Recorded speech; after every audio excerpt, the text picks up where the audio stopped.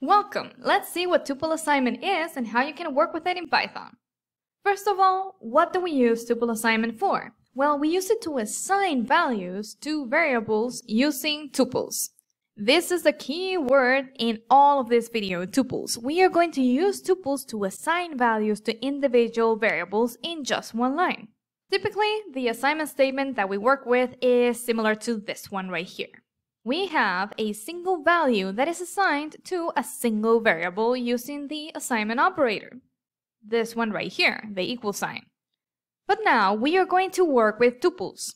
So we are going to have one tuple on this side, on the right-hand side of the assignment statement, and we are going to have another tuple on the left-hand side of the assignment statement. Still, we have this assignment operator right here. We are assigning a tuple to another tuple. This tuple is going to have multiple values, and this tuple right here on the left is going to have multiple variables. This is the key difference between these two tuples. One of them is going to have values and the other one is going to have variables. And why is this? Well, because we are going to assign these values from this tuple to the variables in this tuple individually.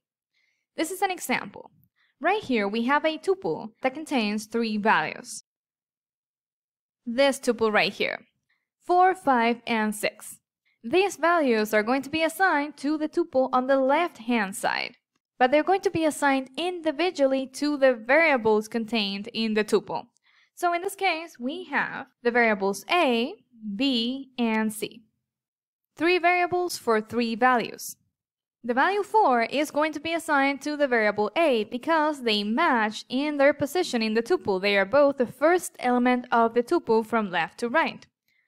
Then the value 5 is going to be assigned to the variable B. And finally, the value 6 is going to be assigned to the variable C. That is basically how tuple assignment works. Each value is assigned to its corresponding variable individually. So, in the program, you can use these variables and they will have their corresponding values. Let's see this with a practical example. If we go to the interactive shell and we write this tuple assignment with A, B, C, and 4, 5, 6, we are going to assign the value 4 to the variable A, the value 5 to the variable B, and the value 6 to the variable C. Let's click enter and see what happens. Now, if we check the value of the variables, A is 4, exactly what we expected. B is 5, like we expected, and C is 6, has the value 6, exactly like we expected. Each value was assigned to its corresponding variable. Now, another important aspect of tuple assignment is that the length of the tuples must match. Let's see what I mean with this. In this case, the length of the tuple on the left-hand side is 3, because there are 3 variables in it, right? But the length of the tuple on the right-hand side is 4, because this tuple has 4 values, 4, 5, 6, and 7. These lengths do not match, they are different. In tuple assignment, each value has to have its corresponding variable, so an error will be thrown.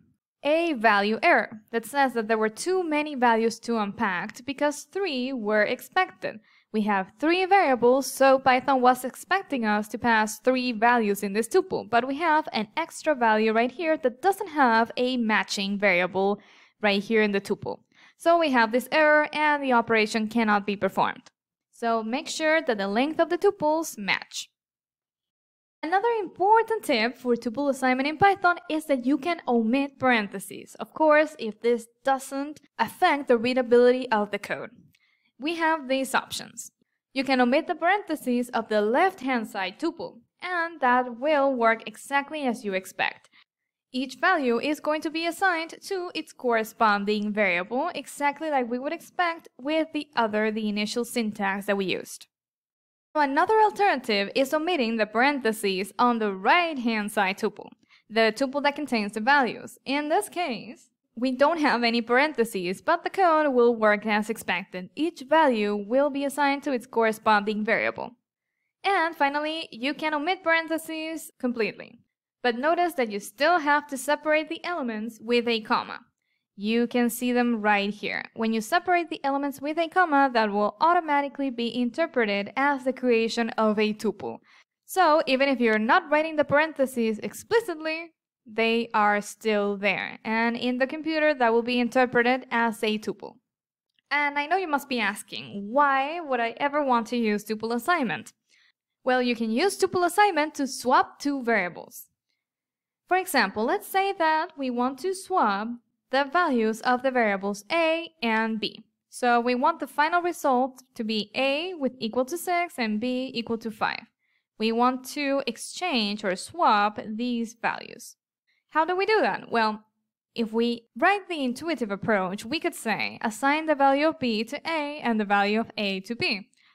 But that will not work. If we check the value of a, we see that it is 6. Well, this apparently worked, but now if we check the value of b, we can see that the value is still 6. It's not 5 like we expected. Why? Because when we assign the value of b to a at this point in the code, the value of a right here is equal to 6. So when we assign this value right here, we are assigning the same value 6 to b. And we can fix this using a temporary variable. Let's see how. Right here we are introducing a temporary variable that is going to store the value of a, this variable right here. So now when we do the swap, we are assigning the correct value to the variable b. Right here if we check a, the value is 6, and if we check b, the value is 5. Like we expected, the values were swapped. But notice that we are creating a new variable and we have 3 lines to achieve something that should be simpler. By using a tuple assignment, like you can see right here, we can swap the variables in just 1 line. Remember that the corresponding values in this case are assigned to their corresponding variables. B is assigned to A, and A is assigned to B. And since we're doing that in the same line, we don't have any problems with it. We get exactly what we need. The values are swapped. The value of A is 6 and the value of B is 5. Great, so now you know how to work with tuple assignment. Each value is assigned to its corresponding variable on the left-hand side tuple. Great work! If you like this video, make sure to subscribe so you'll be the first to know when I publish new videos.